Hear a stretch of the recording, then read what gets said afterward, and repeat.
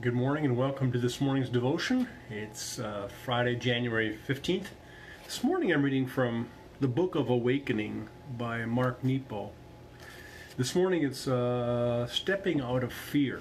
And there's a quote from Parker Palmer which says, "I will always have fears, but I need not be my fears, for I have other places within myself from which to speak and act."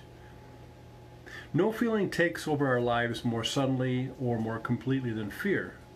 It seems to come up from nowhere and, in a blink or swallow, can infect everything. The blind Frenchman Jacques Le Surin describes how fear was the only thing that was truly prevented him from seeing. Still, he quotes, "There were times when the light faded, almost to the point of disappearing. It happened every time I was afraid. If instead of letting myself be carried along by confidence and throwing myself into things, I hesitated, calculated, thought about the wall, the half-open door, the key in the lock, if I said to myself that all these things were hostile and about to strike or scratch, then without exception I hit or wounded myself. The only easy way to move around the house, the garden, or the beach was by not thinking about it at all, or thinking as little as possible. Then I moved between obstacles the way they say bats do. Otherwise, what the loss of my eyes had not accomplished was brought about by fear. It made me blind. More than anything, fear blinds, and only stepping without hesitation into the next inch of the unknown can we build confidence in the life we're about to live. Fear. My thought was, throughout Scripture, Jesus talks about fear not. He tells his disciples not to fear. After he was crucified and he rose and he came through the walls to meet up with his disciples, and they were afraid, and he said, "Fear not, peace I leave to you." And you can imagine at some point that, Jesus might have been afraid. I mean, he was in the Garden of Gethsemane and he'd please take this cup from me, but if it's your will. I imagine there was some little bit of fear in there. But it never stopped him to do what he was meant to do, what his mission was, what his ministry was. The fear that we feel for a lot of things, sometimes irrational fears that will never really happen.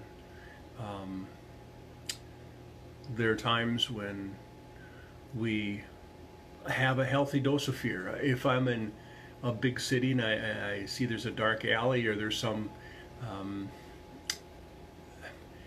that prickles the back of my neck, then I don't dare venture into that. Or a sense of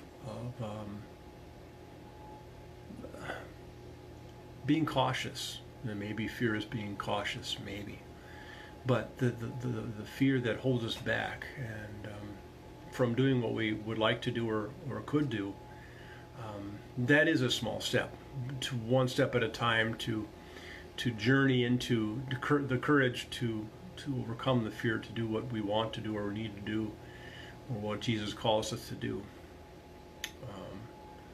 It's during the pandemic, it's fear of other people, maybe. Are they carriers? Will we get infected? If we do, how severely? Will we give it to other people, like our loved ones, and what will happen to them? Unknowns are fearful. What's going to happen to our church during this time? Will there be a church left? Meaning people. When the dust settles and we're back to worshiping in person again, will there be the same people? Will there be fewer? Maybe some have left. We don't know. But there's always fears. But Jesus continues to reassure us that God is still in charge. God is still at the helm. God is still present with us. And nothing can separate us from that. So something to think about during the day too. So let's pray.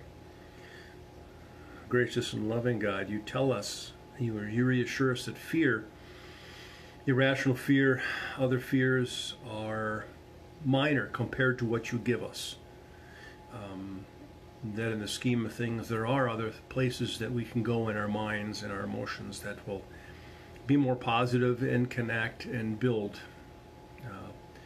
more productively and more meaningfully. Help us to find those places. Help us to be cognizant of you in our lives, the Holy Spirit directing us in the ways of light and not fear. In your name we pray. Amen. Well, until tomorrow, peace as always.